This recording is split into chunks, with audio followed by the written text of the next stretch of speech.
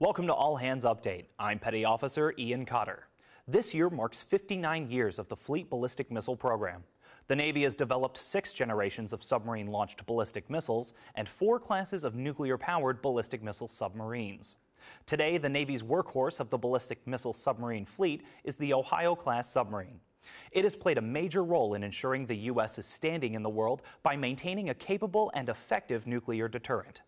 Beginning in 2027, the Navy will replace the current fleet of 14 Ohio-class submarines with 12 Ohio replacement submarines.